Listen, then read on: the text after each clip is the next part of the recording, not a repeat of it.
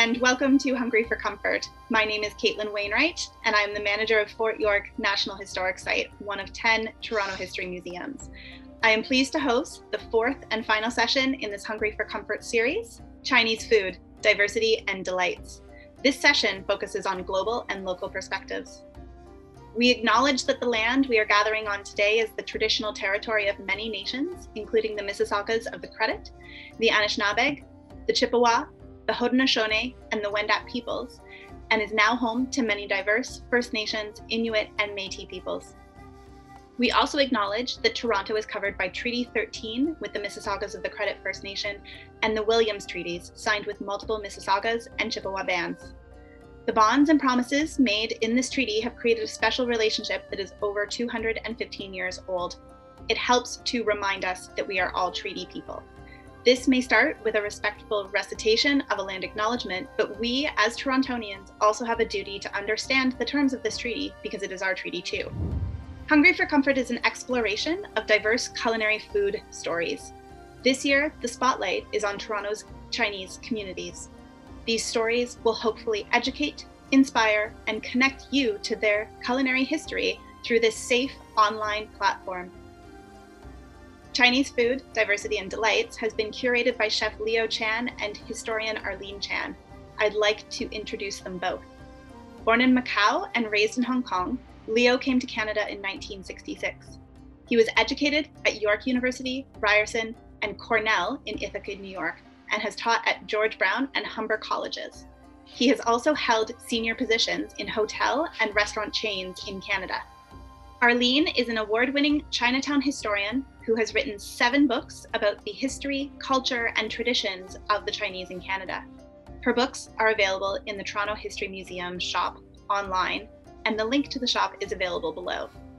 Arlene's family stories and firsthand experiences in Toronto's Chinatown are woven into her speaking engagements and Chinatown tours. I'd like to welcome Arlene. I'd like to introduce our first speaker, Cheuk Kwan. Cheuk grew up in Singapore, Hong Kong, and Japan. His Chinese restaurant television series brings together his diasporic experience and love of food and travel. Cheuk's forthcoming book, Have You Eaten Yet?, draws out a global narrative of the Chinese diaspora by linking together personal stories from Chinese kitchens worldwide. Cheuk, I can't wait to hear about your travels and eating Chinese food around the world. Hello, everyone. I'm going to present to you today the film series that I've made. It's a 15-part series called Chinese Restaurants. I spent 4 years between 2000 and 2003 traveling to 5 continents and 15 countries, getting stories from the Chinese diaspora. These are stories of migration, stories about food, how Chinese people have brought their food and culture into the new land, and as well as social political forces that shape their destination. I would now like to share with you 15 of these spots that I went to by showing you a food photo, but I will tell you a little bit about the background story of the Chinese restaurant owner. In Israel, our restaurant owner is actually a Vietnamese Chinese boat people who came in the late 70s to Israel. He was taken in by the Israeli government as part of the worldwide campaign to assist in humanitarian relief for refugees fleeing Vietnam. And one of the stories, of course, in Chinese restaurants is whether it's kosher or not. In South Africa, we have a 3rd generation South African Chinese who had to get permit to marry her husband, her Chinese husband from China, because Chinese from China were considered white. She is considered colored. And the 3rd restaurant I have is Istanbul, Turkey. This is a family who fled Mao's revolution in 1949, went over the Himalayas and actually practically walked from China into Pakistan and then subsequently to Turkey. And of course, they serve halal food because the dumplings you see here are actually beef dumplings and not pork dumplings. In the middle of the Indian Ocean, we have a Hakka Indian Creole fusion because a lot of the immigrants here are from Hakka region of China, as well as Indians and of course local Creole population. So our second generation owner here combined the three traditions of cooking into her own fusion dish. We went to Trinidad to participate in the carnival, to play mass, as they say. And this is a restaurant owner who came to Trinidad when he was 11 years old to help out his father in the grocery store. And he eventually opened his Song's Great Wall. Havana, Cuba does not have very good Chinese food. In fact, the most popular menu item seems to be pizza. All the Chinese restaurants do takeout pizza for their customers, and just as well. The owner had actually come to Cuba as a young man from Hong Kong, and he has been there, of course, ever since.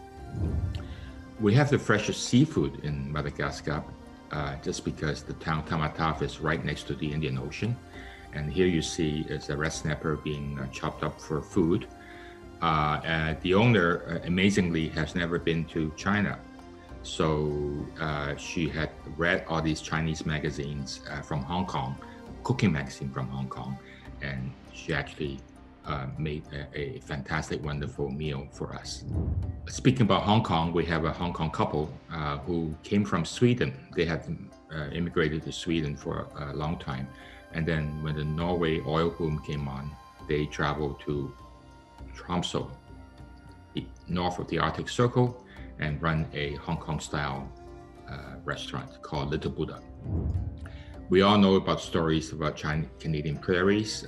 Every single little town has it.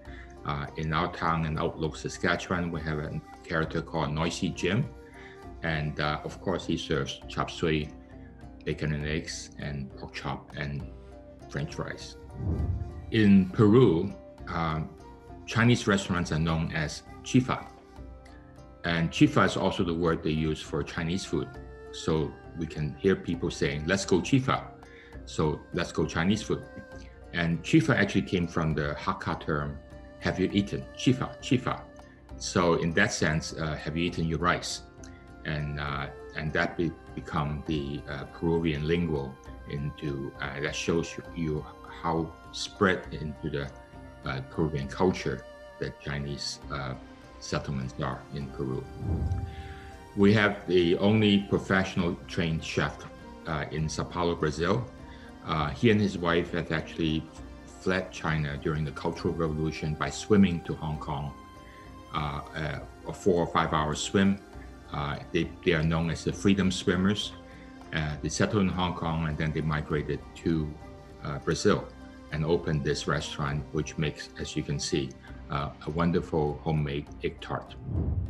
In Argentina, we have a Taiwan immigrant who became known as the spring roll king of Argentina. And here he is showing me how to make spring roll skin from scratch. Everybody has known about the chili chicken in Toronto because that's a favorite Indo-Hakka restaurant dish. And I made a point of going to Kolkata to trace the origin of this dish and talk to the owner there, who are two second-generation Hakka Chinese in India. I went to the Amazon and enjoyed indigenous Amazonian fish that came into the market. The owner, a Taiwan immigrant, took me around, and we even had piranha, which is the man-eating fish. So I'm looking at it as a revenge for mankind against the fish. Finally, in Mumbai, India, again, next to the Indian Ocean, we get fresh seafood every day, every night from the ocean. And as a result, the restaurant and its branch in New Delhi gets you know, fresh seafood flown in every day, and serves one of the most freshest seafood that I've seen anywhere in the world. As Arlene have told you, I have compiled these 15 stories into a book called Have You Eaten Yet? This will be coming out next Chinese New Year. There's a Cantonese saying called going to the sky's edge with a walk. Basically, it talks about going globally around the world with just a walk that will be enough for you to survive in your new environment. A bit about Chinese food. It has become globalized. It's just like what people have known back home. So you have the Indo-Hakka restaurant here in Toronto, where the customers are all Indian and Pakistanis, because that's the Chinese food they know back home. Which brings up to the question of authenticity.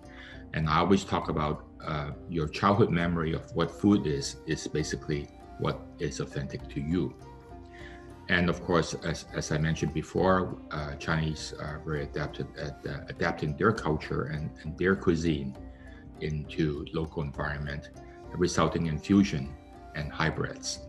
Chinese cooking talks about the three things that are important in a dish: color, fragrance, and taste. In the Cantonese cooking, they talk about having a high firepower wok that can stir up the whole dish and gives it a breath of a wok, which is a very kind of undescribable kind of way that you would know it when you have it. Chinese food is, of course, all about yin and yang balance. There's a difference between hot food and cold food and neutral food. And food as lubricants for the winter time, for chilly weather, and food as medicine. Sea cucumber, for example, is very good for your kidney. Finally, Chinese talk about harmonizing the five tastes: the sweet, the saltiness, the sour, the bitterness, and the spiciness into one holistic whole, and add to that the sixth taste that was discovered in the 60s by a Japanese scientist, which is umami, which is what the basis is of MSG. I feature a lot of classic Chinese dish in every chapter. We have steamed whole fish and ginger scallion, my favorite.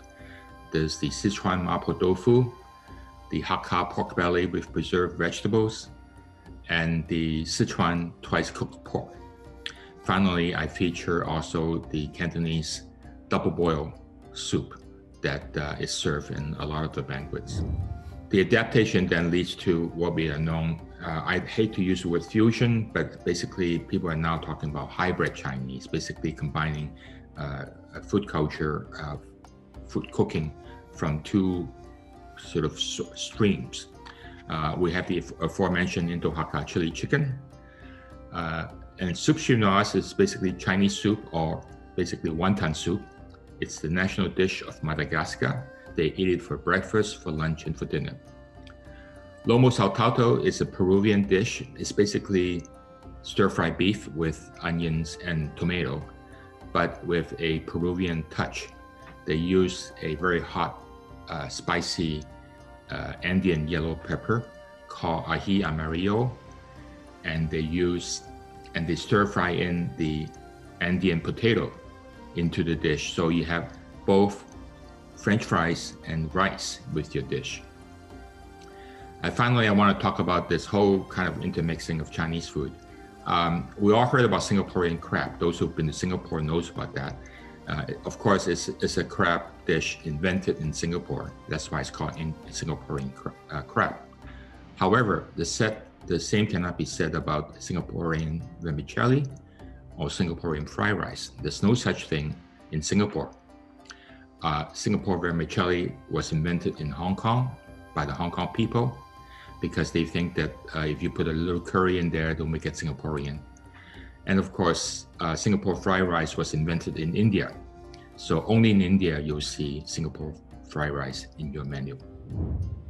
So this is basically to wrap up the Chinese food, Chinese restaurant owners that I visited all adapt to new environments and basically not the other way around. So they're good at getting the customers, making your food suitable to local taste. And this it's basically the story of the Chinese restaurant owners. Thank you so much, Chuck. You've touched on so many topics, the Chinese diaspora, moving to a new land, and the, overcoming obstacles, adjusting, adapting to deliver Chinese food in their new country. So interesting. And you've gone, the experience you've had of going to so many restaurants around the world, and I know you've given us a real quick snapshot of the various restaurants that you did visit. But are there one or two that really stand out, one or two that really touched you more deeply than others? All of the stories are so incredible, but there must have been a few that really resonated with you. Well, food-wise, I would say Brazil, my professional chef who made the egg tarts, and also the lady from Tamatave, Madagascar, who have never been to China but made a wonderful seafood restaurant with fresh seafood. So those are I would say culinary-wise, those are the two best restaurants that I've been to in terms of food. But the most interesting thing are of course, not food. It's the stories of immigrants and hardship they've been through. And I would just pick two. Noisy Jim in Outlook, Saskatchewan. That's not his real name, but every customer calls him Noisy Jim because he runs a Chinese cafe in a small town called Outlook. And he would run it until he died. And basically, it was a community center. He would leave keys with the customers so that they can open the restaurant before he gets up and make their own coffee. So these are farmers who come into the restaurant to have their morning coffee or their breakfast, or even making their own bacon and eggs. And then as they leave, they will leave the money in the counter, so that the day he got sick or the day he couldn't get up in the morning, the customers will do that. Of course, the most touching story is Cuba. Havana was the biggest Chinatown in Latin America. And it was one of the three biggest Chinatowns. San Francisco, Lima, and Havana were the three biggest Chinatowns in North America, in the Americas. And the story about Chinese there are very, very sad, in the sense that there's only about 300 Chinese left. Everybody else is all interracially mixed because they came as indentured laborers, and they, of course, with no women, they married only local Cuban women, be it white or black or brown. So there's a famous saying that every Cuban is 1/3 Chinese, 1/3 Spanish, and 1/3 black. So what we are seeing in the Chinatown is actually a very sad scene of people with 1/8 or 1/4 Chinese descent trying to make a living in a dying Chinatown. I used the word decay, which is actually quite apt for that environment. Well, I really look forward to reading Have You Eaten Yet? And so can't wait to read your book. So I'd like to now hand things over to Leo for our next speakers. Thank you, ladies and gentlemen. It gives me great pleasure to introduce to you the moderator of the panel, Mr. Karon Liu. He is the food reporter of Toronto Star, who has delighted the diverse people and that make up the city's cuisines, and how they speak to the history and where the food scene is going.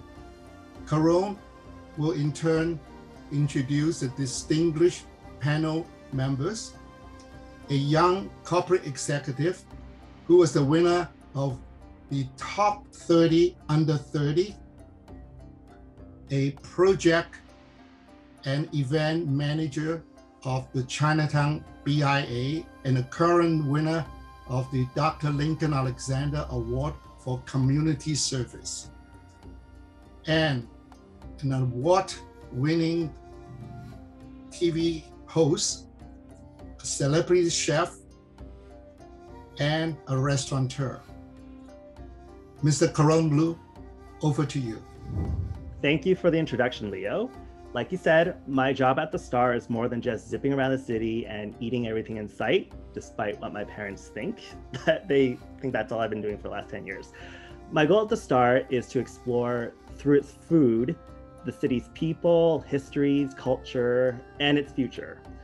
What really interested me in this whole series is that Chinese food, particularly in the Greater Toronto area, it's so varied. And I think if I asked everyone on this chat and everyone watching to think about Chinese food, their favorite dish, their definition of the cuisine, we're all going to think about completely different things. So it's fantastic that our speakers here today come from such different backgrounds and can give us some insight onto what Chinese cooking means to them and how it's changed in their fields. As the name of tonight's session suggests, it's all about looking at Chinese cooking from a global as well as a local perspective and how it's evolved, where it's going, and just where we are now. The first speaker that I'm introducing is Tina Chiu. For those that are watching, you might not be familiar with her name, but I'll give you 2 words: Mandarin Restaurants. Tina joined the Mandarin in 2000 and is currently the Chief Operating Officer. She also serves on the boards of Restaurant Canada, an association representing the country's restaurants, as well as Humber College. Now, before you begin, Tina, let it be known that when I met my partner, he was halfway through getting his PhD, and we promised each other that when he successfully defended his thesis, we're going to celebrate at the Mandarin. It was at the early bird shift at the Eglinton location. And even though my family's been going to the Mandarin for as long as I can remember, for like birthdays and anniversaries, it was the first time that I felt truly fancy because I treated myself and ordered an Oreo shake, which is, I can still taste it to this day. So Tina, how often do people come up to you with their own Mandarin stories over the years? Well, Karon, when people find out where I work, they often share a story about a time they visited one of our restaurants. So that happens very, very often, to answer your question. Hello, everyone. Thank you for inviting me to be part of today's panel. I thought I would start off with a brief story about our history. Then I will talk a bit about our food. Here you can see from left to right our founders: James Chiu, Casey Chang, Diana Chiu, and George Chiu. It was the late 70s and they were living in Montreal. They heard there was a restaurant for sale in Brampton, Ontario. All of them had previous restaurant experience, so they thought, let's take a chance and purchase this restaurant. So in 1979, they founded Mandarin. The restaurant seated about 100 people and served an a la carte menu of what people call chop suey style dishes, or American Canadian Chinese food. If you look at the top image, you may notice that there is a baby in the photo. And at the risk of letting you know approximately how old I am, that baby is me. James is my father. George and Diana are my uncle and aunt. Many of my early memories are of the sights, sounds, and smells of a restaurant. In the 1980s, we introduced a new format, the buffet, and this is the format we have become known for over the years. People sometimes ask, why a buffet? It was not a popular model at that time. My father says that many customers would ask about all the different dishes on the menu, many of which were new to them. So they thought that the buffet would be a great way to let customers try a variety of items without having to commit to a full dish. Of course, over the years, our buffet has changed, and this is what our tables look like now. We used to call ourselves a Chinese Canadian buffet, but we have become more multicultural over the years. While we still have the Chinese Canadian type dishes, we have added a variety of things over the years, such as sushi, a grill area with pizza, and a prime rib counter. This is what some of our restaurants look like now. We now have 29 locations across Ontario. Our locations average about 12,000 square feet and seat about 350 people. In 2002, we opened our corporate headquarters in Brampton, which includes our restaurant, our head office, and a 9,000 square foot banquet hall. Each of our restaurants is operated by 5 franchise partners, 2 who run the back of the house, the kitchen, and 3 who run the front of the house. We like to promote from within, so all of our franchisees have to first work at a location before becoming management. This is our franchisee and executive team. Over 145 people who have immigrated from almost all of the different regions in China, as well as about 9 other countries. We are most known for our buffet, but what some people may not realize is that we also do takeout and delivery. And we've actually been doing takeout and delivery since we first opened our doors in 1979. We have over 100 dishes on our takeout menu, a sample of which you can see here. Now, I don't want to talk much about the pandemic because that is a whole other topic, but I do want to mention that when the pandemic hit, many restaurants had to pivot to set up takeout and delivery programs. We were lucky in the sense that we had already been operating with these programs in place. This is one of our locations delivering meals to frontline workers. However, because we have not been allowed to open the buffet due to the pandemic, we developed Mandarin Small Eats. We selected our top dishes and plated them in small portions in a paper dish model, similar to dim sum. Our restaurants, which are open for dine-in, are serving this menu. People often ask how we develop our menu. When we think about new dishes, we consider many factors: availability of quality ingredients, cost of prep, menu real estate, how it will hold on our buffet or in our takeout container, and most importantly, customer appeal. In terms of customer appeal, we think about trends, if customers like the item, and also if they think the item is a fit with our brand. This slide shows a key question when we develop our menus. Do we go with what our customers know and love? On the left is our most popular dinner for 4 takeout package. Or do we try new dishes, which may be representative of different cuisines? On the right is a 1,000-year-old egg salad with tofu, which we introduced a few years ago. For us, it is about finding the right balance. And we found it works well to bring new items out through short-term festival promotions. This gives us a chance to introduce some festival, sometimes more traditional items to our customers. And this works especially well with our buffet format. It's not enough for us to just guess what our customers will like, because as we know, tastes are constantly changing. So we ask for feedback. For example, we do taste testings. We invite customers, ideally from different areas of Ontario and from various demographics, to try potential and or existing items and give their input. Many of our current recipes are a result of these tastings. And you can see some of our tastings here. Obviously, these are pre-COVID times. As a fun fact, not only have we had the opportunity to introduce various dishes to our customers over the years, but we have actually taken some of our customers to Asia to eat the food right at the source. We celebrated our milestone anniversaries, that's the 20-year, 25-year, 30, 35, and 40-year marks, by having year-long contests, and we took the winners of those contests to Japan and China.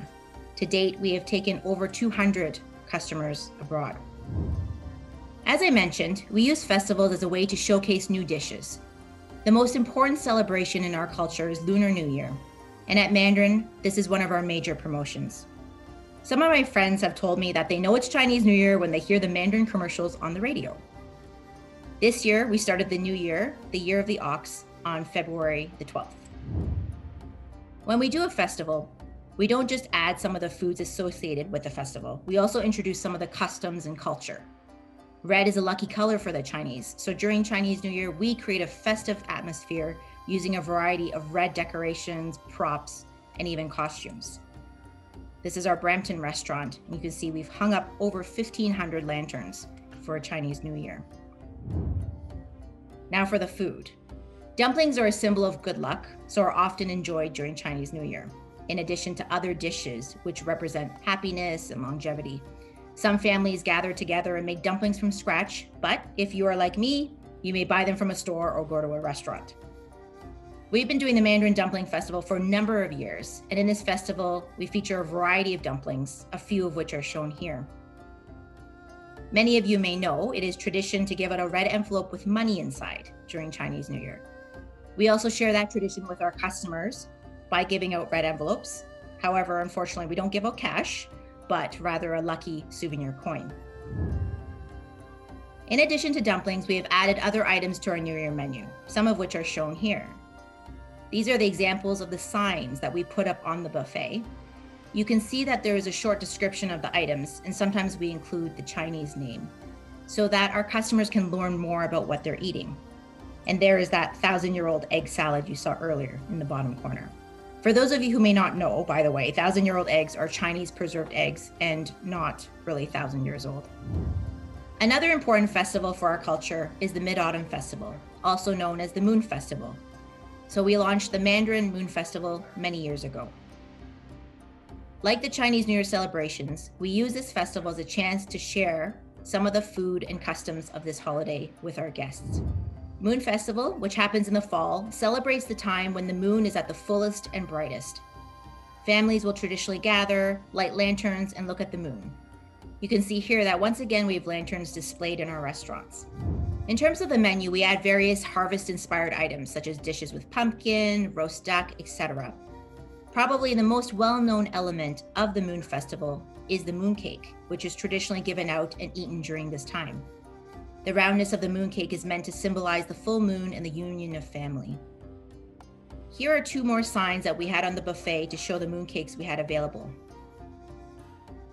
This is an example of us tailoring our items to our customers' preferences.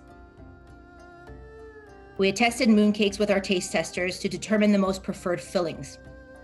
Also, mooncakes traditionally have egg yolks inside. In our version, we removed them to make them more approachable.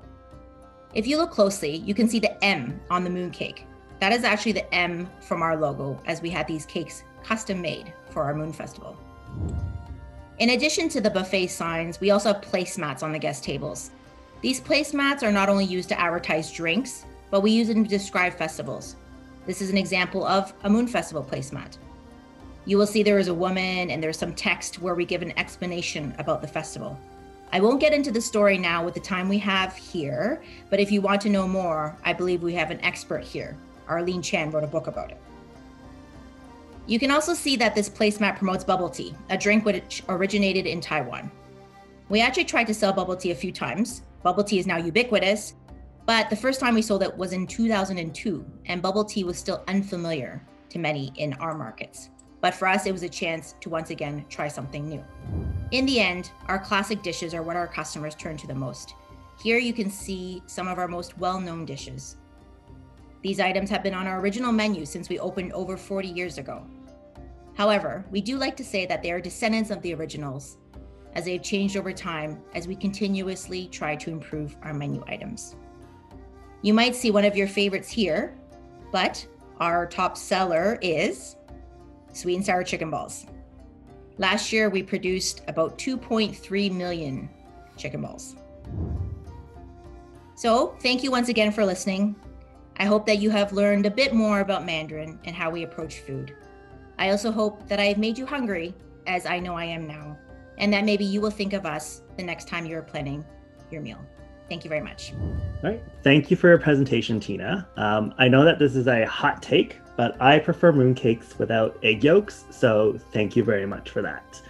Our next speaker that I'm introducing is someone that I've worked with a few times at the Star. Lucia Huang is the Project and Advance Manager of the Toronto Chinatown BIA. Now, for those of you out there that don't know what a BIA is, Lucia will explain that to you.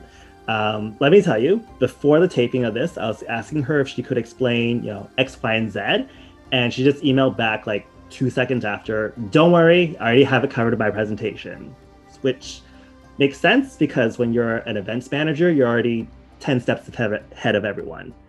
So what's really great about Lucia is that she's been doing fantastic work bridging the gap between a lot of the businesses in downtown Chinatown with people like me who want to learn more about the area, its people, its business, and its history.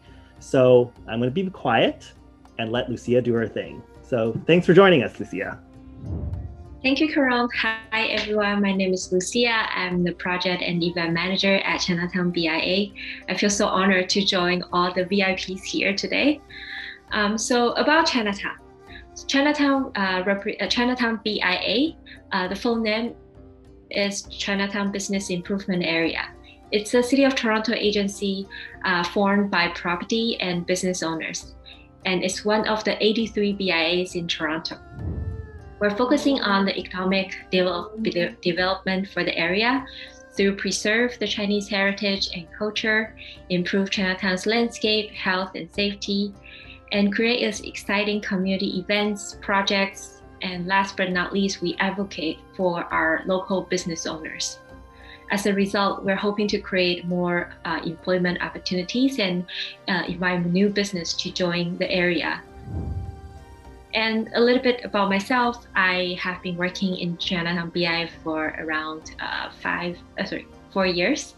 And because we have mostly 2 staff most of the time, so I got to manage a lot of different projects, and I learned a lot about Chinatown through my interactions with the business owners, the board of directors, and people who really care about Chinatown. It is a very fascinating community that needs all our support. Before I start to talk about the business in Chinatown, I want to start with my favorite Chinese saying, the empire cannot be without people, people cannot be without food. It shows how important that food is for Asian people. From my memories, whenever there's an important occasion, we sit down and eat together. And that has been something that rooted in my mind. I always like to invite friends to go to either a restaurant or my house just to share food together to celebrate a special occasion of life. So if we talk about Chinatown a lot of people might think that it's only Chinese cuisine because of the name of Chinatown, but it's actually more than just Chinese food. The West Chinatown locates in Dundas and Spadina reflects a portion of the Canadian history. The immigration waves has been changing the variety of the restaurant in Chinatown. In the beginning, most of the restaurants are focusing on Southern Chinese cuisine. Later on, we have Vietnamese and other East, Southeast Asian coming into the community. And in the past few years, the trends actually reflects the cuisine that is very popular in China. For example, we have more rice noodles and Sichuan hot pots. I remember when I joined Chinatown BI, there was only one rice noodle, which is my favorite cuisine so far. Right now, we have at least 3 new rice noodle restaurants in Chinatown right now. And we are actually seeing young entrepreneurs, Asian young entrepreneurs starting their new restaurants. For example, Big Trouble Pizza, they're selling their unique fusion pizzas. We have Icha they're bringing tea ceremony for people who like to learn about tea. And we have R&D, they bring the Chinese food to a different level, using some Western presentation and ingredients to serve the customers. In the future, I think Chinatown will have both new entrepreneurs and the current local old business to serve the affordable cuisines and exclusive menus. So this slide, I just want to show you portion of the food in Chinatown. I know I'm making you hungry again. And it's how I feel every day when I work in Chinatown, to be honest. Every day, all our staff ask this question, what should we have for lunch? So next, I want to talk about how Chinatown BI is supporting our restaurants. So we have been helping all our business, including restaurants, to promote their products and service in different ways. The pandemic speeds up and enlarge the challenges that all our business are having. In the past year, our service has become more frequently used by all business. And that includes the newsletter we send to all our members, and we translate in Chinese and English to share all our members. And we are also the bridge between the city and the business owners. For example, if our business want to learn how to apply for a permit, how to start a patio in this moment, we are the one who tell them the correct information, refer them to the right department to talk to the city. We also encourage business to improve their online presence. This is an ongoing and extended program from the city and the province with free consultation service and tools, including we take 360 photos for their Google Maps. And throughout this service, I found a very great result of our service. So the House of Gourmet, if you're familiar with the restaurant, they actually started their social media just a few months ago, and they're actually performing really well. After they posted their Lunar New Year special offer, we have been seeing lineups in front of their restaurants for the week of Lunar New Year celebration. The next, we talk about the story of the Chinatown business. So on the top of our service, we also created new campaigns to feature our business. One of them is the storytelling videos. So as you can see from the video right now, we create a documentary style video focusing on the stories of the owners in Chinatown. And sometimes we intentionally film them in a different language. For example, the one you're seeing right now is actually in Mandarin, and we put the English subtitle under. I feel like sometimes we might need just a little bit knowledge about a place to trigger our interest in visiting the store or the community. For example, after I filmed this dumpling video, I feel so hungry, and I have been eating dumpling in a lot of occasions.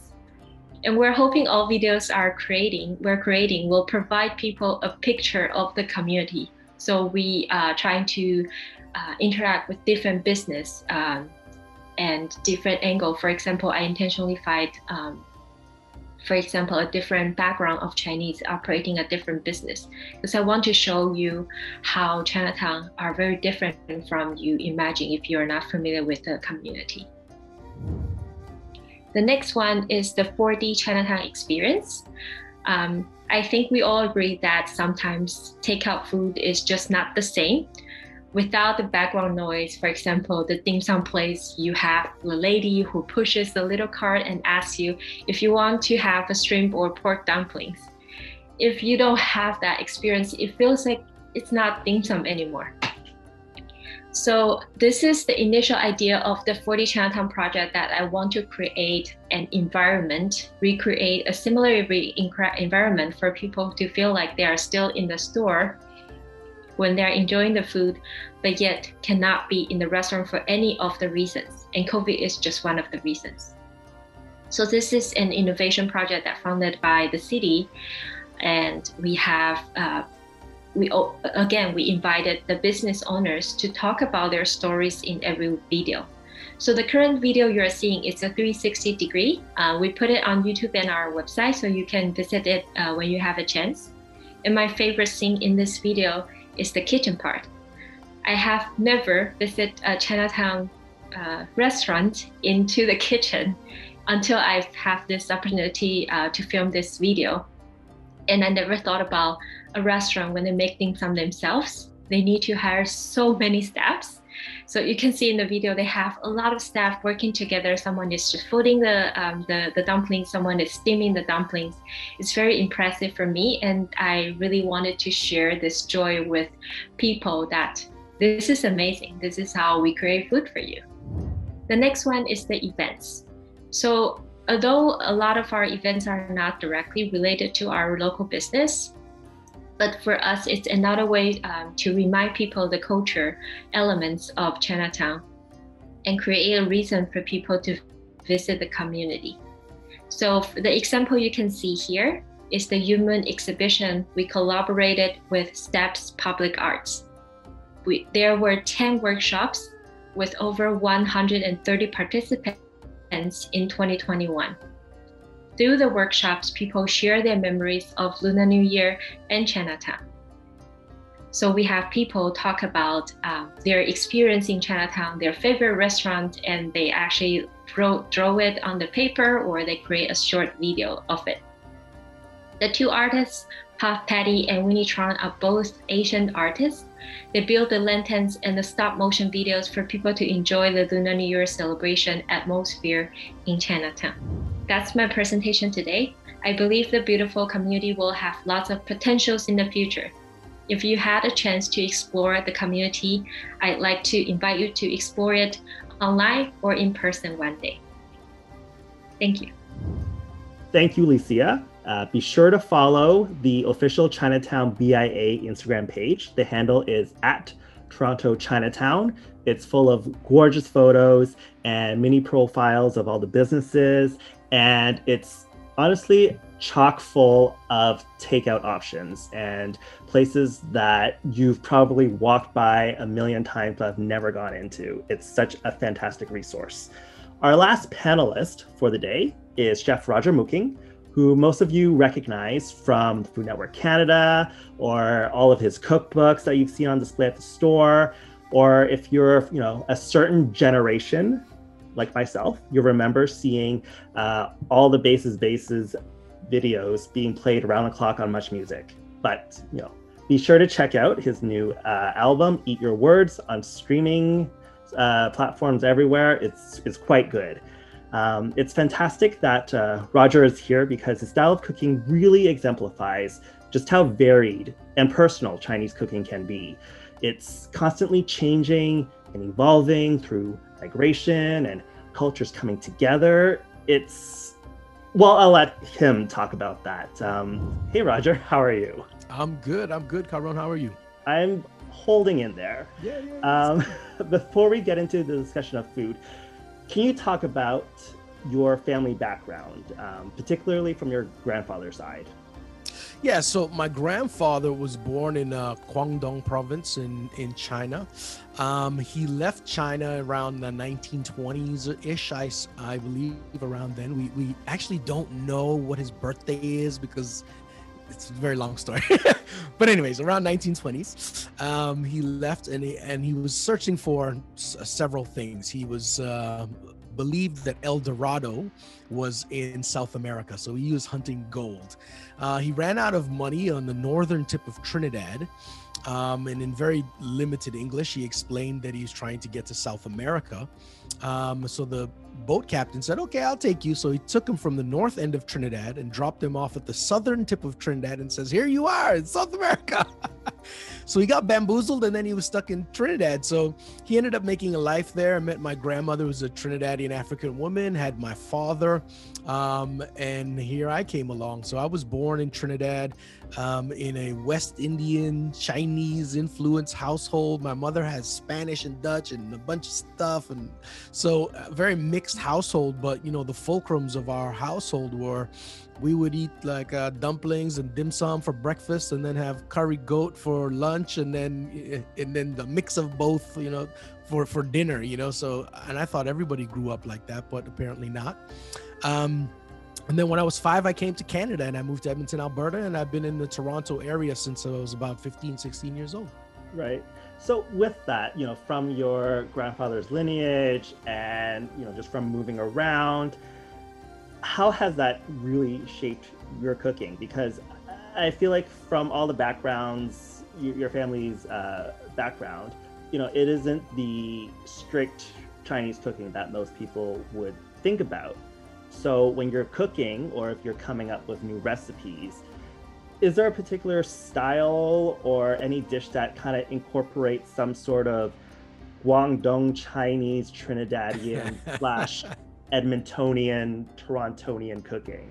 Well, a lot of what I do in my restaurants is a mix of all of those types of things, really and essentially, right?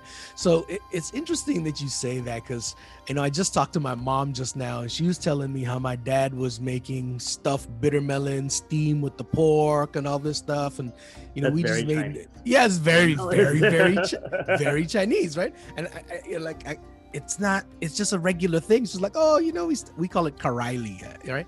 So it's like, oh, we had some stuffed karaili with the thing and your father's steaming it right now. And so we were just always in that environment. Then I moved to Edmonton and we're surrounded by a lot of Ukrainians.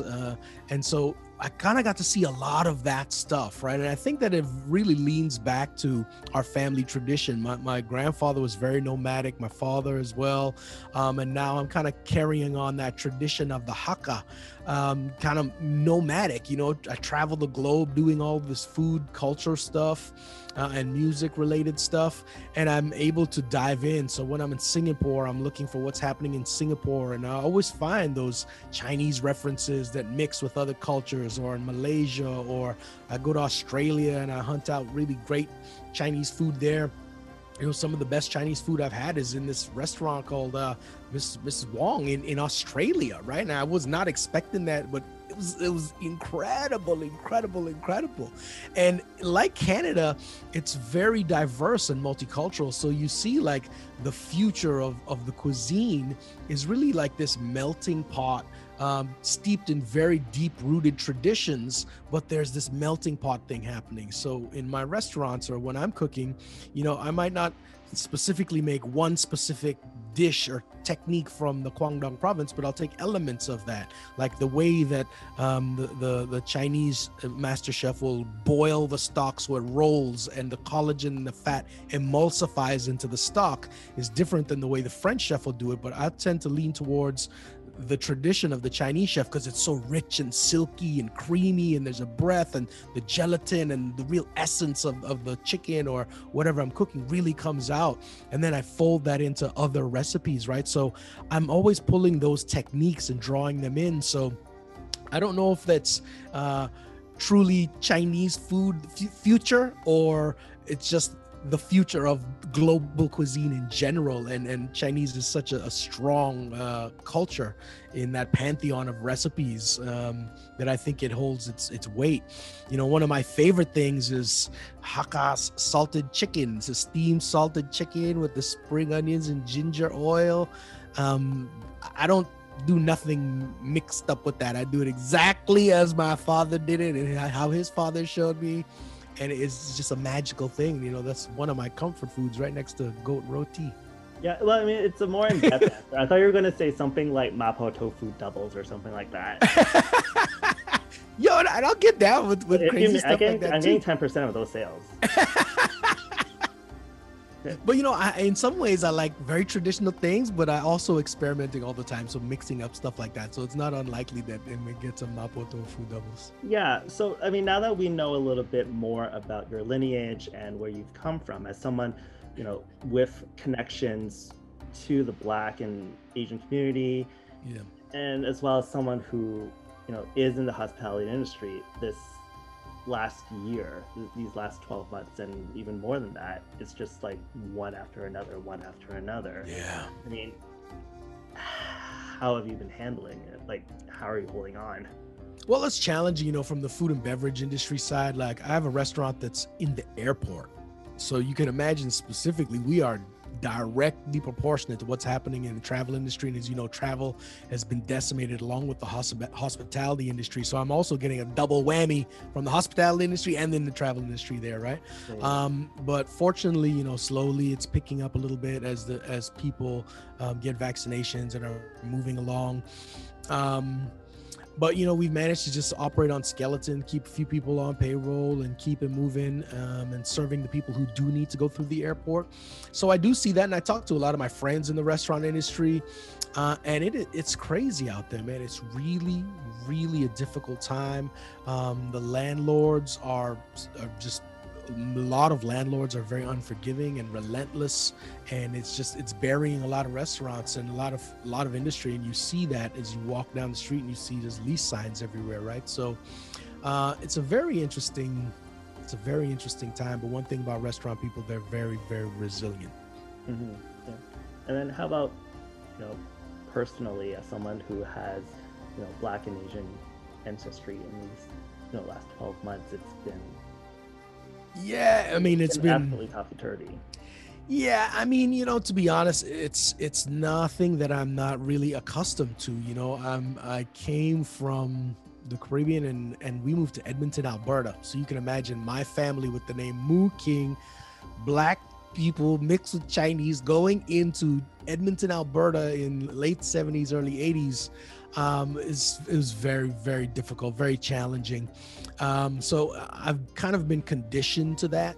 It's interesting to see the rest of the world kind of come to these realizations, or many people in the world come to these realizations as though it's new information, and then it bubbles to the surface and becomes this critical mass of information in a wave. So, interestingly enough, for me, when people see me, they read me as just a Black person, right? And so I'll get, the regular anti-Black racism stuff, but what they don't realize is that I'm also Chinese. So I will hear things, neighbors of mine, for instance, talking to me like they're woke about anti-Black racism and turn around and complain about the Chinese neighbor for being Chinese and their food stinks and they make a mess. And I'm like, and so I'm like, okay, so you think you're woke, but then you're saying all this sideways stuff that dragging these Chinese people. You don't realize they think they know me, but they don't really know me, right? So they don't realize that I am looking at going, you've no idea. Like my grandfather's Chinese, like all of this stuff you're saying. And so I just have to shut them down, correct them, let them know. And you just see the shock and awe on their face. So it's interesting to see because I realized that there's this really hidden underbelly, this raw sentiment against Chinese people in North America. And I see that more and more. And there's this underbelly of it, and it's very seedy. So I see that, whereas as I read as a Black person, people they just come at you against that, right? But for some reason, there's this insidiousness against Chinese people. So I'm still trying to figure that out and what that is. But I live in this intersection of it. So I get this very unique perspective of it as well, right? And it's frightening, really, really, it's frightening. I look at my grandfather and that side of the family, all my aunts and uncles growing up, cousins, and they have a sensibility, and I think there's a sensibility of a lot of immigrants, but from what I've seen specifically from my family, the Chinese side of my family, is they have this sensibility that, okay, something bad happened, but I'll pretend I don't speak English and act stupid. And they do, I've seen them do that so many times, and they just kind of brush it aside and then go about their day, right? But we're living in this new era where it's okay. You just talk about it. You talk about it. You speak about it. You confront them about it while you're there and check them. Or if you see that happening, you check them, So there's kind of this new generation cropping up of people who are like me or like you, who are kind of battling against that tradition, Yeah, I mean, I think there's with time and new generations, I think there's a bigger understanding of the different layers of identities, and that you're not just Chinese or you're not just Trinidadian. There's a lot of overlap. I mean, you're literally a living example of that. And that there's and then as generations keep going, we're going to see more of that. Do you see that translating into Chinese cooking in Toronto? Kind of, it's not just this province or that province, but there's a lot more cuisines from other countries kind of layering on, especially with the younger generations of chefs coming up. Yeah, absolutely. You see people like Craig Wong or Nick Liu out there and what they're doing with their restaurants. And you see that exactly. They're honoring the traditions, the classics, but they're doing this in a contemporary way for a young audience who appreciates, just ADD of global information on Instagram and social media. So they see everything. They're like, I want to try a burger that has this hoisin on it. Like, what's that about? You know what I mean? And so you see those types of things. So yeah, I think that's definitely something that's going to continue and be more pervasive. But cooking is really a language, right? So if you look at language throughout history, it morphs, it changes. The dictionary is constantly adding new words and phrases to the dictionary because they're adapting and updating for the times, right? And food and culture is exactly like that. It's constantly evolving, moving, and there's always this, wherever there's dynamic shifts and changes, you'll always kind of feel a rumbling of discontent, but also a real emotional effervescence around what's to come at the same time, right? And those two worlds live and play together at the same time always. So it's constantly moving in flux, and I think that the food is just, again, one of those languages that move like that, and it's constantly evolving. So I can only anticipate. I'm happy to be a little nugget in moving that ball. But it's incredible. Just there's so many people around doing great things with the cuisine and pushing it forward. And globally, I see that. Yeah, I mean, that's why I always found the term Asian fusion to be so confusing. You don't see it. There's no other continent. There's not like German fusion yet. Yeah. Yeah, I mean, like you said, cooking is always changing. Ingredients are changing, style of cooking is changing, cooking equipment changes. So it's not necessarily like a fusion. It's just more like it's just evolution. It's just evolution. It's yeah, how people are. Yeah, that's how people are. Yeah, 100%, man. Absolutely. Yeah. And we evolve as a person. The person I am at 12 years old is a very different person than the person I am today. And even within ourselves, we evolve like that, hopefully, right? And so imagine you compound that with a partner, and then a community, and then that community expands, and then that community becomes a city, and that city becomes a province, and the province, it's incredible. And it's exponential now too, with just how quickly we translate and transfer information, right? Yeah, absolutely. And then, our last question, and then I'll bring back Tina and Lucia to our talk, because we're having a party up here. So that being said, in the last 12 months, have there been any dishes or types of cooking, particularly within the world of Chinese cooking, that you really miss? Do you miss gathering with like 10 of your friends at the big dim sum restaurant with the turntable in the middle? Do you miss that?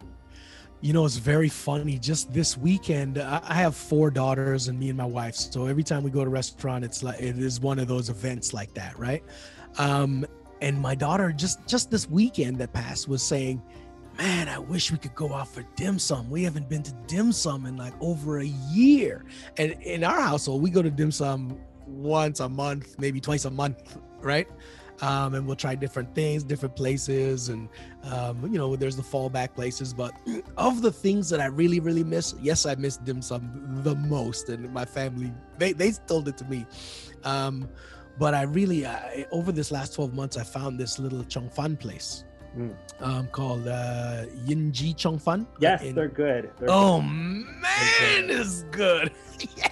I hit the one in Mississauga. So recently we were jonesing so bad for dim sum. We said, let's go do a car picnic. So we cleared out the car. We loaded up everybody into the car. And I went out in my mask and I ordered takeout piles and piles of Cheuk Kwan. And so we loaded up, we opened everything out in the car, and inside the car, we had a car picnic in the corner of the parking lot. And we got to have our little kind of mini dim sum moment during COVID. And it's just one of the brightest memories that I have of this whole COVID period. And Cheuk Kwan was central to it. Oh yeah, 3 weeks ago, I went to the Markham location of the rice noodle place, and I ate behind the plaza, like where like the cooks go out and like smoke and like deliver. Yeah, that's the spot. Yeah. Because I couldn't eat inside a restaurant, and like I didn't have a car. There's no picnic benches, so I kind of just sat on the pavement and just ate. But that Cheuk Kwan never tasted so good ever, right? Good. Well, you have to eat it right there and then. You have 10 minutes at most before it goes bad. Thank you so much, Roger. That was an amazing chat. And now we're going to bring back Tina and Lucia in to sit at our virtual giant dim sum table and spin the Lazy Susan around. Welcome back, Tina and Lucia. It's been really fascinating listening to both of your presentations, and I found it really interesting that Tina was saying that at Mandarin you're bringing more, introducing more regional dishes and regional cooking specific to certain areas within China and beyond, and explaining different periods of cooking. And then Lucia talking about how Chinatown is kind of branching out more and kind of not being just this one particular kind of Chinese cooking. There's more rice noodle places coming in, and more international brands coming in, and then Roger as well, from a global perspective, just seeing how different Chinese food is evolving around the world. Like Lucia, you kind of talked about, younger generations of chefs coming in and alongside the more older businesses and, more different types of Chinese food coming in. Do you see this continuing on for the next 5 or 10 years? Yes, and I think I have this experience because I'm coming from Taiwan.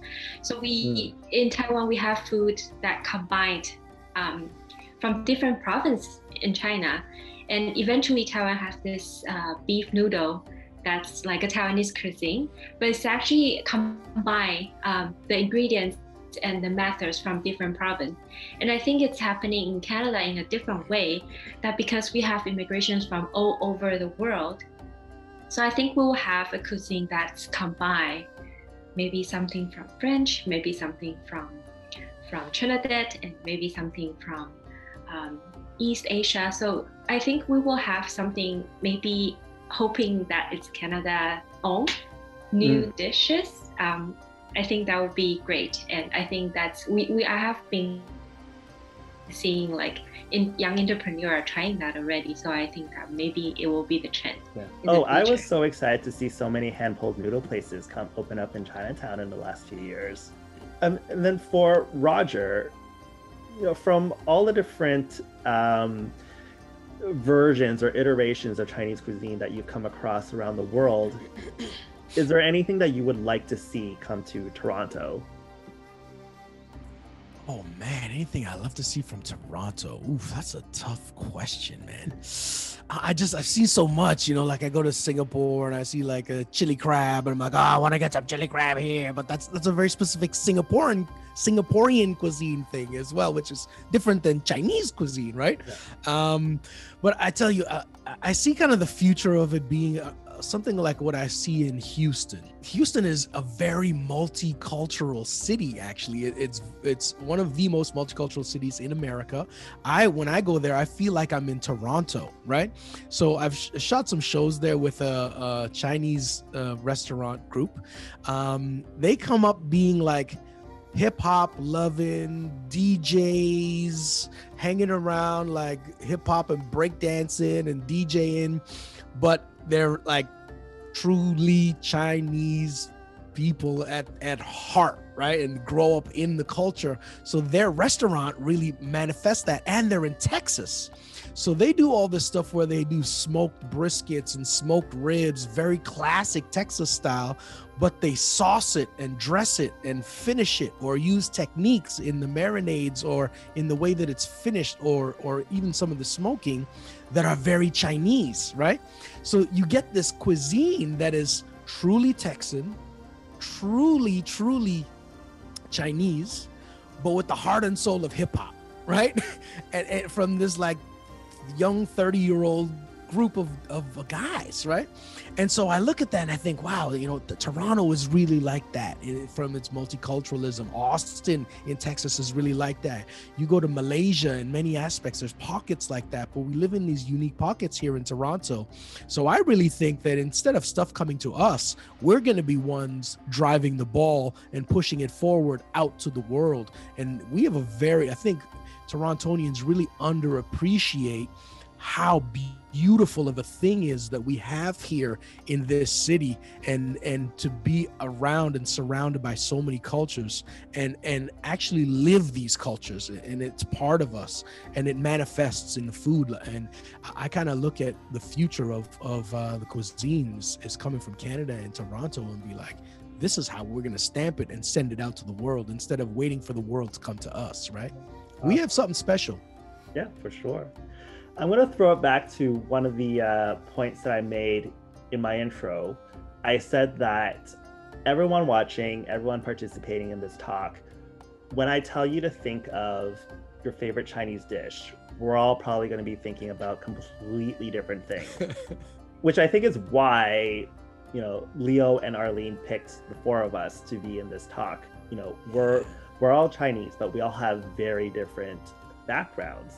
So when I ask each of you what your favorite Chinese dish is, tell me what it is and why.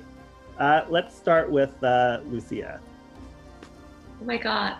how can you ask this question to a Chinese person? There's no one particular dish to like. But for me, for some reason, my whole family, we love soup. So currently rice noodle, it's my favorite. I always, especially in the winter time, you must have at least one rice noodle per week. So I would choose that for now, for this conversation. I'll give you a different answer next time. Yeah, I'm sure if I ask you like in 5 minutes, you'll be like, no, I'm not crazy. I don't want that anymore. I want this. Roger, what are you craving at this moment? How about I ask it? No, I have a very definitive favorite Chinese dish. Okay. And it really becomes from my family. My grandfather's from a very poor, small village in Guangdong province, very humble, honest cooking. Taught this to my father, and we grew up eating this in my household. It's just old classic steamed salted chicken with the spring onion and the ginger oil with the chili. I mean, I look at that thing and it's just heavenly to me. And you put some steamed rice with some lapchang with that. Oh my gosh, it's over. Like, it's comfort. It's just really beautiful, comforting food, packed with flavor, but coming from such an honest, earnest place of just true appreciation for good, simple techniques, great preparation, hot food served hot at the moment, juicy, delicious, and hitting every part of your palate in the most simple, comforting way. Yeah. So definitively, that for me is the one. Yeah. The rice have to have some lapchang on it though. Yes, I was gonna say, I feel like the Chinese sausage is such an underrated ingredient. There might be some people watching that don't know what lapchang is. Can you explain what it is? Lapchang is a sausage. It's a small fingerish sized sausage, right? And it's like it's a sweetness to it. It's a mix of pork and chicken, but there's a sweetness to it, and it has a slight red tinge to it, I guess. And it's absolutely delicious because it's sweet, salty, juicy, fatty. It has a good chew to it. And it steams really well. It roasts really well into crispy little nuggets, or you can dice it up and mix it into things, or you chop it and put it in a leaf and steam it. Like, there's just so many uses for it. And I want to eat it right now. I was trying to think of like how I would describe the taste of it, and it's so hard to do it. So hard, yeah. Because it doesn't. And can I add something? Yeah. Like my family back home, around Chinese New Year, we would put the sausage outside on the rack to dry it. It's not like the sausage here. Yeah. It's very dry, yeah. and it smells so good. So good. Yeah. Lucy, how would you describe the taste of it? Because it's not like a hot dog. No. Like it. How can you compare? Sorry. I'm sorry. I'm being kicked out of this chat. I think there must be some soy sauce. Yeah, it does have a little bit about that taste. It has like sugar. Yes, it's a little sweet. A little bit sweet. Salt. Yeah. Awesome. You have to try it. We can't explain it to anyone. Yeah, it's so hard. It's so hard to describe. I love it so much. And then Tina. I've thought of the dish. Okay. Yes. Too many choices here. Too many choices. Tina, what do you think of what would you like to eat now? How about that? I would like to eat a classic Chinese steamed fish. Oh, yes. Just a steamed fish with the soy sauce, the scallions. Still remember growing up and going to restaurants with my family every week and having that as one of the dishes on the Lazy Susan. You have to have the right amount of fish with the sauce on your steamed rice. Right. That's what I'm craving right now. Yeah. My memories of seeing that at the restaurant is that the server will, with one hand, with a fork and a spoon, just in one hand, being able to debone and fillet the entire fish and serve it to the people. That's right, with a lot of grace too. Yes, it's always one hand behind the back. I have no, it's such a lost art. So Karon, what's your favorite dish? How about that? Put you Well, on the spot. thank you for asking. I was hoping that someone would ask. So I think that Chinese cooking does vegetarian food amazingly well. Like before Beyond Meat, before Impossible Burgers, like the Buddhist monks already had this down for centuries, and they do seitan and like bean curd strips. Again, I don't know how to describe it. I think in English they just call it gluten.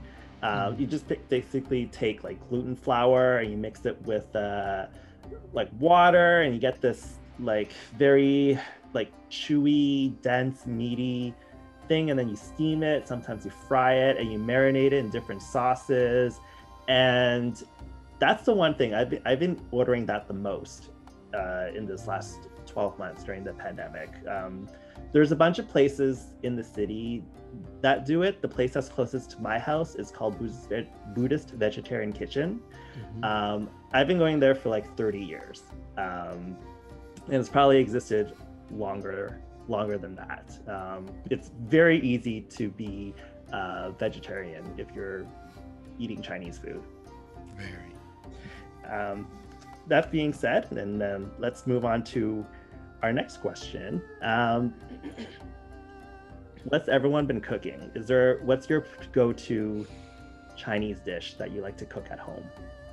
You know, it may sound really cheap and corny, but again, one of my favorite memories, one of the first things I learned to cook and one of the first things I taught to my daughters was folding and wrapping wontons. I love just the ritual of folding wontons, and also it triggers just a beautiful memory for me, and to be able to pass that down. And the kids love doing it. They line up around the table, they take their turns, they have their, you know, they're dipping their chopstick, and like it just really warms my heart to do that with my kids, because it just triggers so much goodness for me. And you know, so we do the traditional ones with a little piece of meat in the corner and fry them, and then some a little bit more full for soup, or I'll take them and kind of like toss them in like a chili oil and just have it like a bowl of dumplings, sort of, you know. Yeah. But I love making wontons. Just something it hits me at home, you know. No, that's good. Start them young. It's too late for me. Yeah, start them young. You got to start them young. You got to practice. It's too late for me to learn. My mom gave up on me on that front. And now they know the types, like they know like 3 or 4 different folds now. So they're like, which ones do you want to do today? And blah, blah, blah. So it's just so fun, you know. It's so fun. I love it so much. Yeah. And then Tina and Lucia, do either of you cook at home? Yeah. I wanted to say dumplings, so Roger stole my answer. So you might do it differently. You might do a different dumpling. Yeah, but I like to do the traditional way we eat dinner, that we have a bowl of rice, we have a bowl of soup, and we have at least 3 different plates of different vegetables or a main. So I think it's quite different when you do takeout or when you eat alone. But I like to do that. It just reminds me of how we eat as an Asian, sit down and eat with family. And I love to buy different vegetables in the Chinese supermarket. We have so much more variety compared to the main franchise. Yeah, I love to try all kinds of different Chinese vegetables. Yeah. Tina, when you're, not running a giant restaurant company, do you have any time to cook at home? Or, I mean, if I were you, I would just like plunder the buffet. Like if I had access to that, I would just never cook. If I had a restaurant at my disposal, at the end of the day, I'll just take whatever's left over. I do like to cook, and I get to do it occasionally. Over the winter, I was doing a lot of congee, right? So we're doing a lot of congees, just great, simple comfort food for the winter, super easy to do. I actually had a really interesting food experience last week where a friend of mine dropped off a live gooey duck clam on my front doorstep. So I had the experience of cooking gooey duck for the first time. So that was, I did a little bit of sashimi and did a bit of a congee with the gooey duck. So it's very advanced. Okay, and then that's a good one, Tina. That was a good one. That you squeeze in the chook. That's a really good. I did the sashimi 3 different ways. Oh. Wow, that's crazy. Wait, I'm coming over to your house. Okay, anytime. Wait, how is there more than one way of preparing sashimi? Different sauces and yes. Okay, that'll be on the next iteration when Mandarin updates their menu, right? Just Tina behind the station. It's at the carving station. Yep, carving the gooey duck. Yeah. And then last question for everyone. I feel like Toronto is truly a fantastic place for Chinese cooking. I truly believe it's unlike anywhere else in the world when it comes to the variety of Chinese cooking available. I do believe in my heart that we are spoiled. So last question for everyone on the panel. Why do you think Toronto stands out when it comes to Chinese cooking? Let's start with Roger again.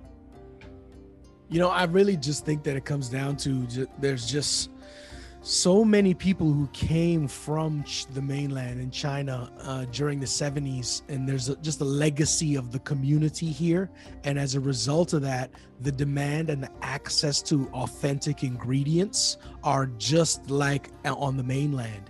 And you take that with that adventurous spirit, entrepreneurial spirit, and that sensibility of like, we have to respect and honor this culture in a new place. And then you get this reinvigorated fervor and love for representing the culture, right? And you have access to everything at your disposal authentically. So you mix those few things together, and it's a magical thing. Like I keep saying, Toronto is a special place on earth, man. It really, really is magnificent. Yeah, awesome. And then Lucia, like the downtown Chinatown, it's unlike any other Chinatowns in the world. I feel like every time I go to a new city, I always go to their Chinatown, but there's something about the one in Toronto that's just like, I think it just blows all the other ones out of the water. I feel like you have to agree because of your job. Yes. But like, I mean, but just by working there over the years, like, what do you think a bit about Chinatown, or the Chinese community beyond Chinatown in the GTA that really makes it very special?